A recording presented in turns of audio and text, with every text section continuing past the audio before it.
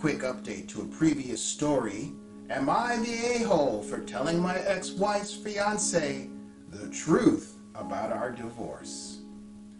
I really didn't expect to give an update because I assumed I'd never hear anything from my ex-wife or her fiancé again in the first post.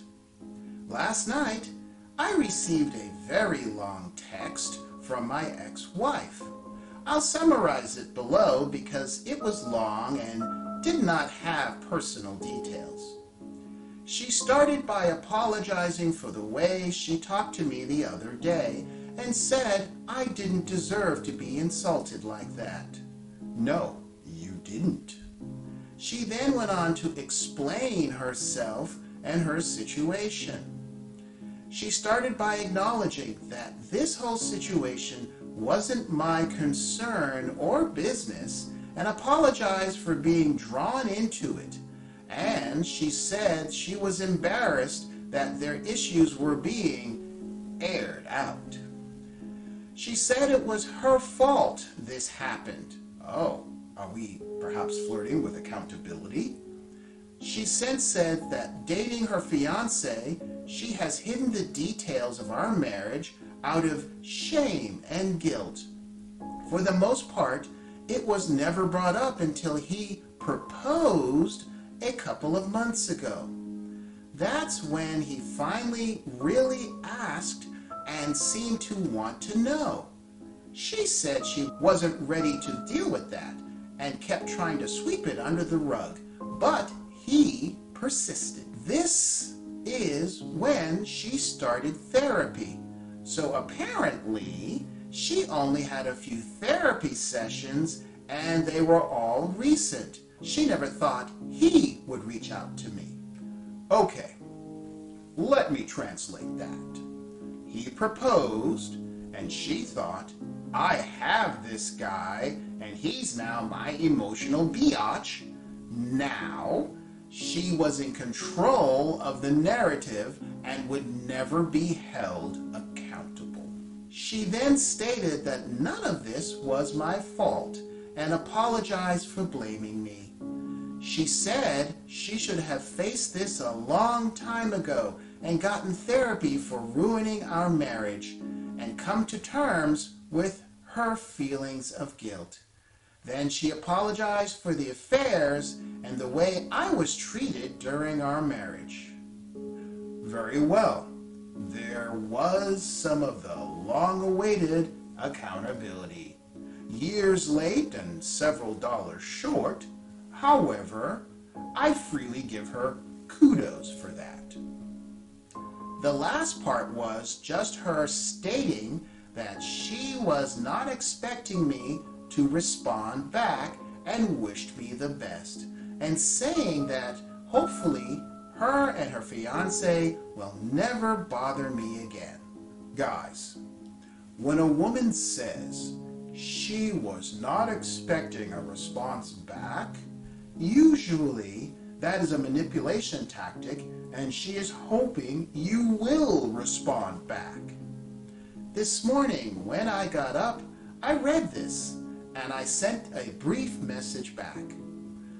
I appreciate the apologies and I'm glad you are working on yourself. I have moved on from what happened and I hope you can move on from this. The only bit of advice I have is I think this text needs to go to your fiancé. She responded back by saying thank you and that he has received far more and far longer texts. Frankly, I would tell her fiancé to run for the hills, cut his losses, and eject, eject, eject. I doubt there will ever be another update. I actually hope there isn't. I don't believe in closure, but I will say it was refreshing to hear her apologize without an asterisk. That's what I always got before, the I'm so sorry, I just drank too much, and I'm so sorry, I was just really depressed and stressed. doesn't mean a whole lot really, maybe just unexpected for me. But it was nice to hear an apology that has no excuse trailing behind it. Well, actually, she did give you an excuse trailing behind it earlier. I'm going to enjoy the rest of my day now and leave this all behind me.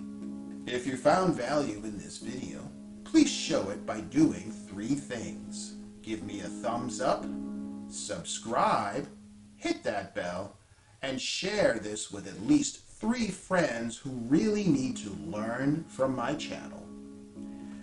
If you didn't like this video, then I thank you for watching this long and stopping by. I suggest you check out my other videos and find something you do like. Send me your personal relationship stories to share, or if you see an article online you think I should cover, send the link, email it to stories@magicsmonologue.com. This way others can learn from your victories, joys, and defeats as we work to not only support each other, but to help each other become better men. This is the best way to help this channel grow and support me.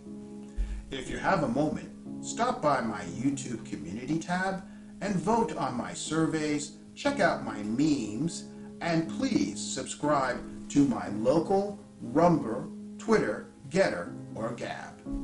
In doing so, you are certainly helping to educate other men and have the best revenge by living well. Until next time. Thank you for watching. Before you run off, check out these other videos, give them a thumbs up, a comment, share, which helps me go on to create more content for you to enjoy.